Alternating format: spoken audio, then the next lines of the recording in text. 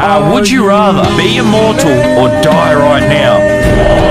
Look, you're thinking easy answer. Let me ruin this question for you. So, you're thinking immortal. I live forever. That's way better than dying right now.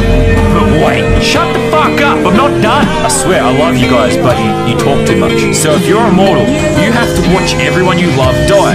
Which who cares? Go to Barkery family, don't care. You watch people you love die over and over and over again until you have no more emotional feelings. That's only step one. You see the world end.